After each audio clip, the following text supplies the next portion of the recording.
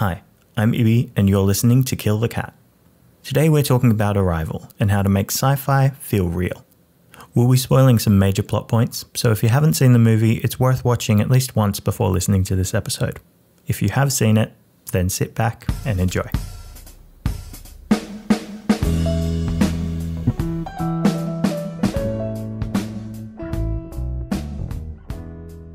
So, today we are talking about Arrival. Yes, we're talking about Arrival very responsibly from our separate homes because we are recording this in the middle of the COVID-19 pandemic of 2020. Yes, 19 makes sense in 2020. Yeah, and we're saying our current times feel a lot stranger and more science fiction future-y than the movie we're going to discuss today. Yeah. The point of our podcast today, I guess, is to talk about why Arrival feels so real. I think that was one of the things when I first watched the movie, I came away feeling like, oh, that just felt really real, really emotional, really raw. It's a brilliant movie. I think the way it's been done, it feels so much more real world than probably any other sci-fi movie I can think of or that I've seen. And so we're going to talk a bit about that. But I wanted to flick over to you, Kat, to start with and talk to you about, I guess, the screenplay. Where every great movie starts and every bad movie starts. So this screenplay was adapted from a short story called The Story of Your Life. I am very impressed that someone read that and said, let's make a movie of it. To be clear, it is a beautiful short story. It is wonderfully written. It is in no way cinematic. So I'm going to talk a little bit about some changes they made to make it more so. So the first one is the short story is about Louise and Gary, as he's called in the short story, who becomes Ian in the script, played by Jeremy Renner. And they're basically Skyping in a room with aliens for a year. So in the screenplay, one of the first changes they made is they put them in the room with the aliens and they sped up the timeline a little bit. There's not the sense of urgency or the stakes that you feel in the film, which we'll get to. And then the other major choice they made was in the short story, Louise's daughter Hannah dies in her 20s due to a rock climbing accident. And in the film, she dies of an illness and I think she's about 12. And the reason for making that choice was in the short story, it's kind of implied, well, it is implied that the rock climbing accident will happen, which means everything in life that is going to happen will happen. It's a determinist outlook. And the screenwriter wanted to make it clear that Louise has a choice to have this child and that child will die no matter what. And he wanted that to be in a non-preventable way. And that's why she dies of illness. I remember doing a uni course. One of the units at uni was around ideas and thought, and we had to do debates. And I remember debating determinism. So it's always a thing. It's always a topic I find very interesting. So having that in this film as well is a lot of fun. I can't remember what this is from. If anyone remembers what book this was from, let me know. But it was about like this character who ended up in the library. Oh, it was by the Anthony Horowitz. He wrote the Raven's Gate series. And a character finds a book with every choice he's ever going to make in his life. And he says, what's the point if it's already written? And I think the reply was something along the lines of, this is every choice you're ever going to make, and you're going to make them this way, but they were made by you. That's just true. Yeah, that's not relevant. That's just a fun thing I just remembered. Anyway, back to the screenplay of Arrival. This script had a first for me. This is the first screenplay that has ever made me cry, ever. And the movie didn't make me cry. Something about the way it was written, and again, talking about what we're really going to dive into today, just the humanity of it and of Louise. It's just at the end, it just hit me like that choice to have a child you know is going to die, like possibly the worst thing a human being can go through. And then on top of that, she knows it's also going to cost her marriage with Ian as well, and choosing to do it anyway. And that was just such a bittersweet and devastating choice. And this script, it's about Hannah. It's about a mother and her daughter. It's not really about aliens or alien invasion. And the last line of the script is, "So that is your story, Hannah. In some ways, this choice saved the world, but I'm not thinking about that, Hannah. I never am. I'm just thinking about you." Yeah, I think that's one of the things I really love about this film. in that even though it's a sci-fi film, it's drama first. Like it's a character drama first, and it's a character drama about some good characters, or like a good character. I really love Louise as a character. She's not your classic sci-fi like hero, warrior, or soldier, or, you know, the Star Wars, like the farm boy who learns Jedi powers. She's a linguist and she works at a university. And, you know, the movie kind of introduces her as this like grieving mother, which you kind of figure out what happened. Like in your second watching, you know that that's to do with the aliens rather than actually being her backstory. But she's introduced as a very strong-willed character. She knows how to make decisions. She knows what she needs for her role and to do her job, and she's quite good at her job. But at the same time, we also see her as she's about to go in to see the aliens, like her hands are trembling and she's dealing with anxiety around that. So yeah, she feels so fleshed out and so real for me. And I love that. If you wanted to make a relatable character for a sci-fi film, I think this is a great way to do that. One of my favorite scenes with her is just the first scene with her and Colonel Weber. So she's gone into the university the day after the aliens have come. There is no one else there. And Colonel Weber appears. Basically, she's still got top secret clearance from a job she did with them beforehand. And basically they need someone with top secret clearance to do this job and to help translate what the aliens are speaking or what they're saying. There's a line where he says, you know, you made quick work of those insurgent videos. And she says, you made quick work of those insurgents. And we just get this instant like conflict where she's just as willing to like push back if she needs to. And then she says, she's like, I can't translate based on just this audio recording. Like I need to be there. I need to actually see them and, you know, interact. And Weber says, no, I see what you're doing. And she's like, tell me what I'm doing. And he's like, no, I'm not turning this into like a tourist thing for any academic who just wants to come along and see them. And so he threatens to walk out. And she's like, fine, like I can't do the job if I can't go there. And he says, you won't get a chance if you let me walk out. And she's like, okay. I just love that she's willing to be so firm with who she is and what she needs. Yeah, and just likable characters 101. We're saying how much we love Louise as a protagonist. Make them capable. I actually think make them capable, but not. I think the term for woman is a Mary Sue. I think it could have been really easy to make her a Mary Sue, and they don't. So she's obviously, like you said, incredibly good at her job, willing to stand up for herself, very sure of herself, but put her in a room with aliens and she's shaking. And she has an amazing character introduction in the script, which is just, she carries herself like someone who has learned to be alone, which I just loved. Like, what a way to introduce a character. And I thought she contrasted really nicely with Ian, who is the physicist you also meet a bit later. So one of the interactions I really love between Ian and Louise, and it's one of their first ones in the helicopter, is Ian's talking about how, you know, they're wondering about all these science problems and physics things that the aliens would know about. And Louise just says, how about we just talk to them first rather than throwing science problems at them?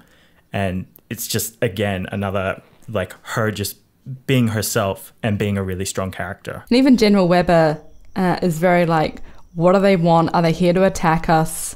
Is this an invasion? And then later in the screenplay, when the word weapon comes up, no, okay, weapon, they're bad, war, fighting. And Louise is like, no, you don't understand. They might think it's a tool. They don't understand.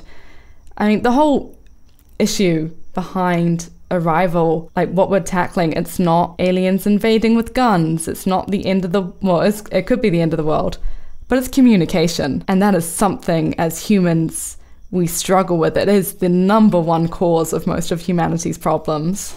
You could almost say all of it, really. One of my favorite things about this movie is that the conflict doesn't come from the aliens, as you were saying. In my notes, I've written it down as people, politics, and bureaucracy. It's the army pushing to get answers really quickly, people jumping to conclusions. You've got people rioting around the world, and the soldiers on the camp who, later in the film set a bomb to try and blow up the alien spaceship. Countries not working together, people wanting to declare war. Like, that's the stuff that actually creates the conflict for our characters, not the aliens. They're just here to help. Yeah, I think it was a line in one of the drafts of the script, but I don't think it makes it into the final draft, is essentially it's like we're here to return the favor, which is a favor that humans are going to do in the future because the aliens don't perceive time the same way, but like that's what they're here for.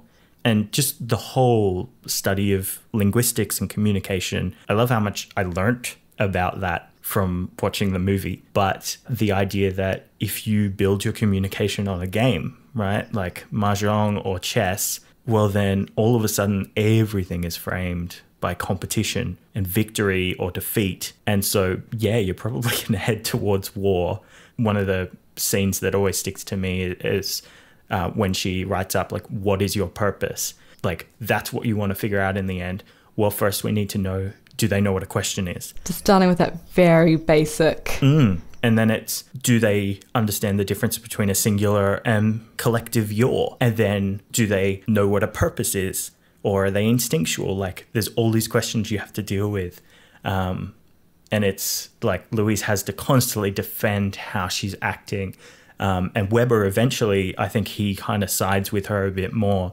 But she's constantly fighting people who just don't get that processes take time. And I think that's another one of the things that is really a key for this movie, is that it's just about the time that these processes take, and like how long you actually need to communicate well. In General Weber, when he walks in, he hands her a recording and says, translate it. They were talking before. And then it takes some convincing to be like, no, I have to be in the room with them. And then it takes even more convincing to be like, I can't just ask them, what is the purpose? I have to do this. I have to teach them Ian walks. I have to teach them like verbs. And just even that simple thing of when she takes her mask off for the first time, they have to see me. And after that wonderful line, which was in every trailer, which is, now that's a proper introduction. Honestly, if you're a screenwriter and you're listening to this, go read Arrival. It is a wonderful example of how to have a very personal, descriptive script while keeping action lines very short and to the point. So it just has these wonderful lines in it, like one of the like description lines, like the skin of the lake is a cloudy mirror was one. And describing the alien language is an ink blot coffee cup stain with mesmerizing fractal embellishments. And when I listened to an interview with the screenwriter, he said, I wanted to do the best description in haiku, which I think is the most wonderful way to describe action lines in screenplays. So we have this science fiction film, very human in its relationships, its characters, its themes, but also the way they decided to shoot it and design it makes it feel incredibly grounded in our reality. One of the things that sort of brought me back to Arrival was an interview I saw with Bradford Young, who was the DP for the film, just talking about his approach to lighting. And he's a DP who I love and have sort of been following for a little while. But his whole approach on the film was to try and use as much practical light, as much available light, as much natural light as possible.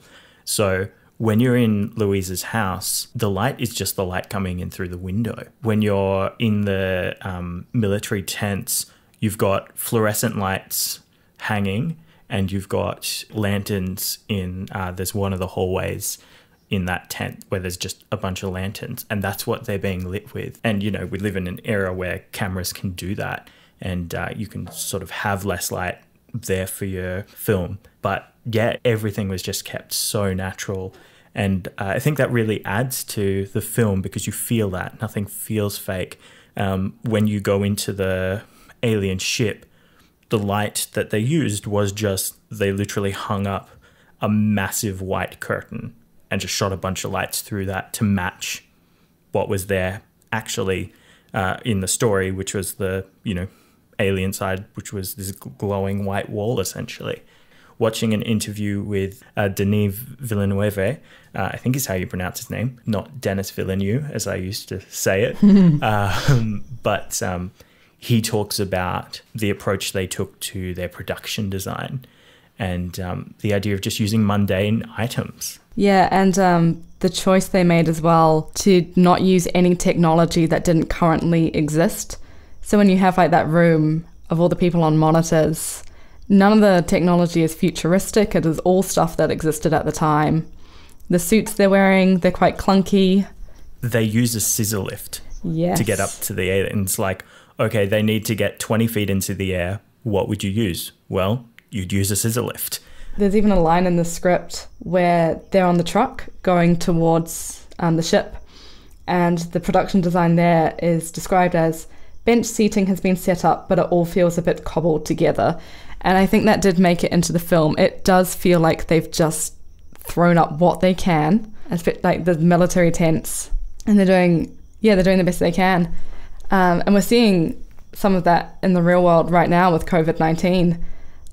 The hospitals that got just put up in China because they just needed more beds. It's what it's like. It's what happens. It's real. Yeah. Like in the film, the trucks are driving, they're white utes. Normally when you're watching a sci-fi film, everyone who's from a government agency is driving around in black vans or black SUVs. Like that's the thing. But no, it's white utes. It's laptops. It's trestle tables. It's, it's exactly that. It's this portable, ramshackle, chucked together with what was on hand kind of setup.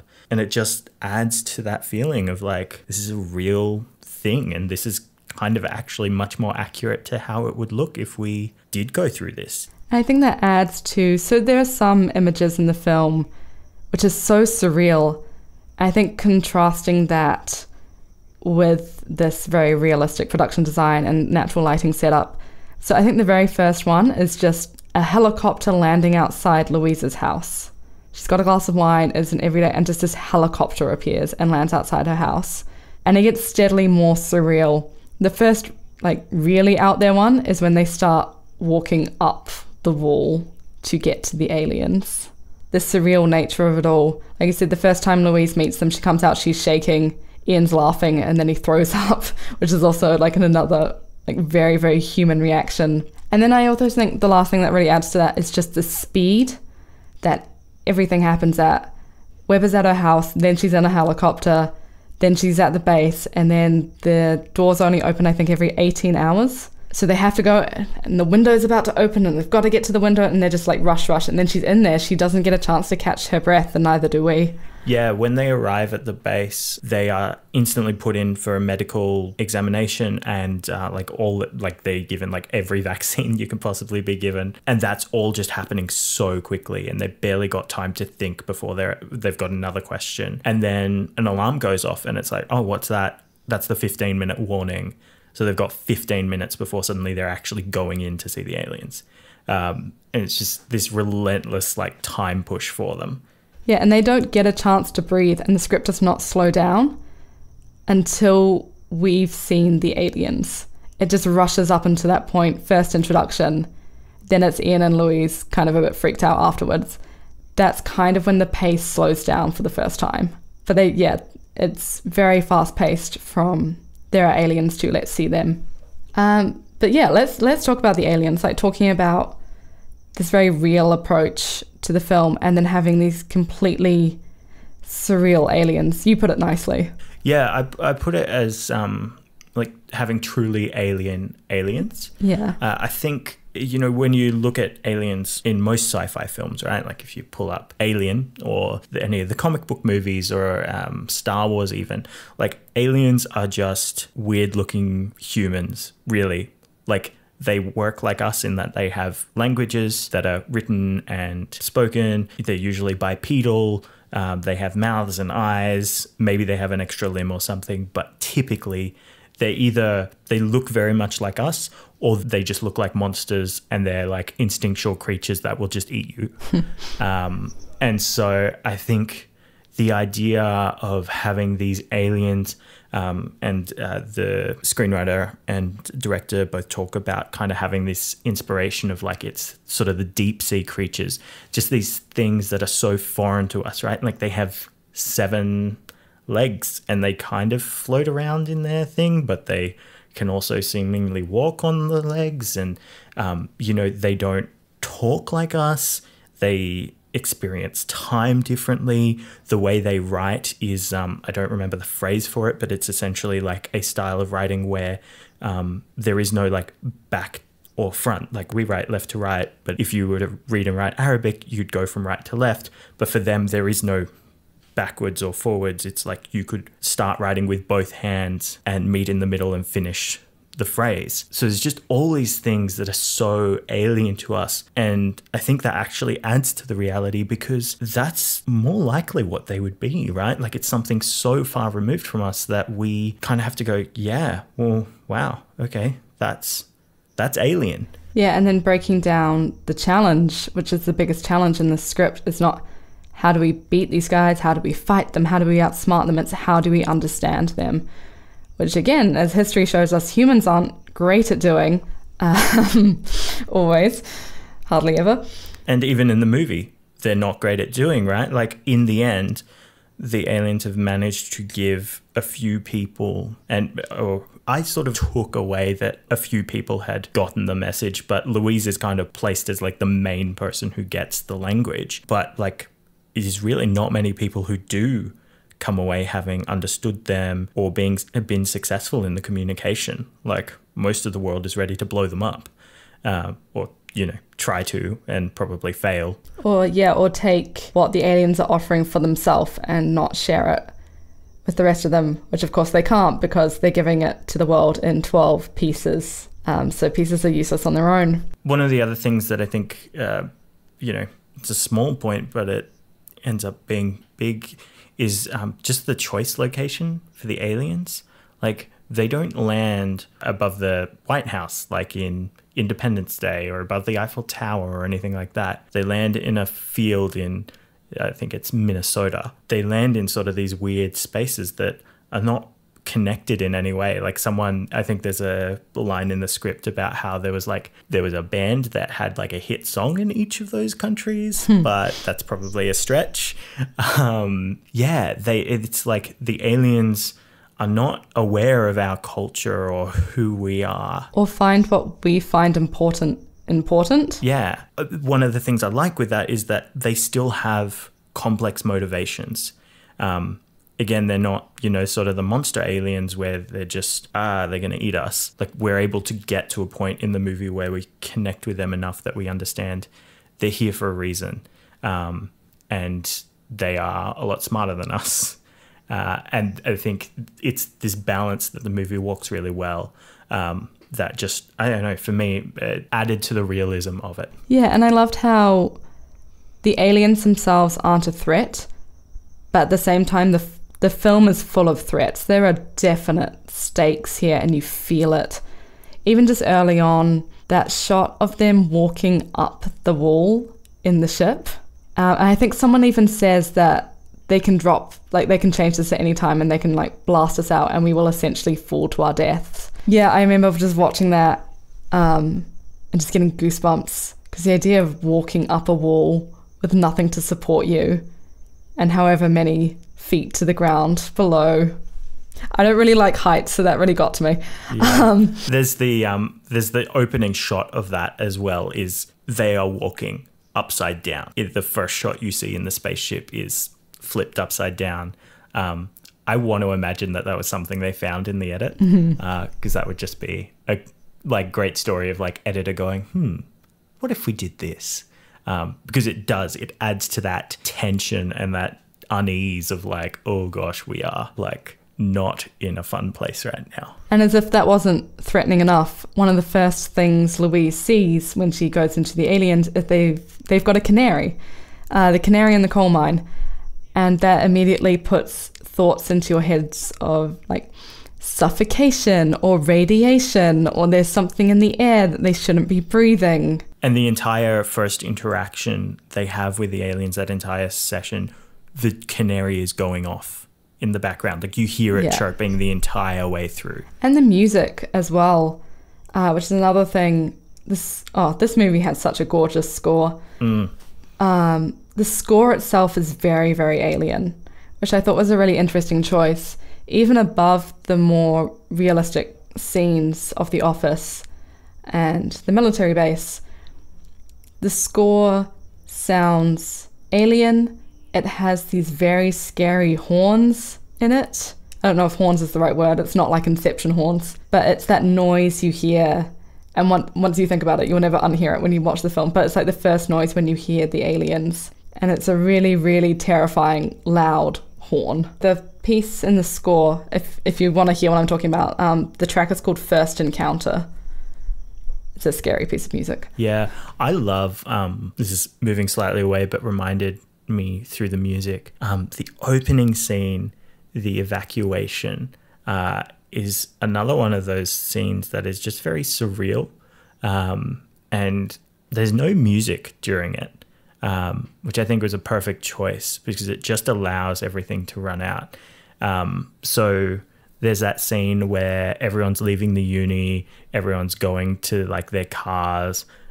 There's like two people, like there's a fender bender up in the car park as Louise is walking to her car, and all you have is just jets flying overhead. Yeah, and in the script, there's a line that's like she's walking to her car, off screen she hears a car crash, and then she just keeps going, which is how it happens. And living in Sydney in 2019, 2020, we've experienced this firsthand, not just with COVID, but with bushfires and with flooding and with drought. You hear these things on the news and you know it's serious, and then you go about your day because you have to, which is exactly what Louise is doing. When Colonel Webber comes to see her for the first time, she's grading term papers. Yeah. One of the other things I think is really, I find it, I'm not sure how I feel about it. I think it was a good choice. But normally I would be like, oh, it's such a cliche. But all of the exposition we get about what's happening in the world comes to us through news stories. Is people watching the news or listening to the news on radio. We get so much information through the news about one of the first ones we hear is like there's borders are closed and there's flights cancelled and they've put a ban on gun licenses, and they've lifted emergency service overtime restrictions, and then it's, people are starting to riot and loot, and then it's 2 months later and there's still like lockdowns around the place, and then we start hearing a lot about China and what their response is, and the fact that they've heard the word weapon comes to us from the news, not from the military. And at times the military are a little bit behind in terms of world news. Yeah, and actually one of the things I was so impressed with in this film is that the stakes are actually what a lot of classic action and then sci-fi films are. The world could end, but it's not aliens are going to blow us up and you could go plug something in a USB port and the action hero is going to go and stop the world blowing up and kill all the aliens. None of that ever feels real because the hero is going to win. Yeah. And I think for Arrival, just watching it play out, and we touched on themes of communication earlier, it really feels like this could be the way the world goes. If something like this were to happen, we could just stop talking to each other. Yeah, we'd kill ourselves. Yeah. As in humanity would destroy itself before the aliens destroyed us. And Louise saves the world, essentially. There's no MacGuffin, there's no bomb to stop, there's no alien to kill. She picks up the phone and she has a conversation. Yeah. That's it. That saves the world. Something so simple and human and mundane. But yeah, it just goes back to that incredibly human message, one that we probably don't get enough, which is listen to each other, understand each other, take the time to understand each other, take the time to understand people who are different to you. Yeah. Yeah, and I think that's something we all fail at often, and to have the fate of the world riding on that is a very, very scary and real and human thing. That's probably one of the most real things that we're getting from the sci-fi film, right? In terms of what makes this feel real is that the threat is the most real threat, and it's a thing we know all too much about, is that, yeah, it's humanity. Which is a really interesting thing, and it's, yeah, one of the best parts of this film. It makes you think, makes you consider yourself beyond just think about how you would react in Louise's situation. It's just how you would react to aliens. And I think it's rare that you get a sci-fi film that makes you think in that kind of way. Yeah, and that's what good sci-fi really should be. It shouldn't, it's fun to theorize about what kind of technology and stuff we're going to have in the future, and it's fun to have big space battles and all that. But good sci-fi is intended to exist to make us look at the present and make us look at problems in the present, examined in a futuristic setting. Yeah. All right. So, Kat, what are you going to take away from this film in terms of your writing? Well, I think one of the highest honours is if you can make the person who's reading your work cry. I think you've done a good job. I think the only harder thing to do is to make someone laugh. So how do you do that? Especially in a sci-fi film. I think a lot of sci-fi films begin with a concept. That's totally fine. Something like Minority Report or The Matrix, you probably start with the scientific concept and how that works and how that world might work. But then no matter how cool that concept is, it doesn't matter unless you have a human story at the center. This film begins with a montage of Hannah and it ends with a montage of Hannah. It's a story about a mother who loves and is going to lose her daughter, which is incredibly powerful. And it's a story about humanity and how we talk to each other and how we understand each other. And it uses this sci-fi setting and it uses aliens to comment on how we do and how we should talk to each other. So my big takeaway is just, where's the humanity? What message are you trying to send? I think I'll jump on that as well. I think in terms of directing and looking at story, like how do you find the humanity? Especially in a sci-fi story, because as this movie goes to show, like, you can have a deeply, deeply emotional science fiction story that is tense and has high stakes and is interesting and makes you think. I think Denis Villeneuve is a flippin' genius. I've been watching a bunch of his films lately and just like blown away by everything the guy does. But yeah, I think the other thing for me, probably more practically and directly, is around the cinematography and even production design. I think just those notes of like using the mundane things and using natural light and using what's around in a sci-fi setting. It's kind of this very interesting juxtaposition to what we are used to and what we would expect, you know. I was watching The Avengers and it's set in the same year that this movie is set, but they've got like holographic screens and, you know, and I know it's a different genre of sci-fi, but it's like the difference is huge. And so you kind of feel it when you have this very real and naturalistic kind of sci-fi. I think even for like near future things, I'd be so interested to see like what would be the take on sci-fi, you know, based in like 2050, where the technology hasn't actually evolved all that much. And how do you make a story out of that? So yeah, keeping things real. How do you do that? That's my takeaway. All right. Well, I think we communicated very well about Arrival. I hope so. So we learned something from the movie, hopefully. Yeah. All right. Until next time. Until next time. Stay safe, stay isolated, wash your hands.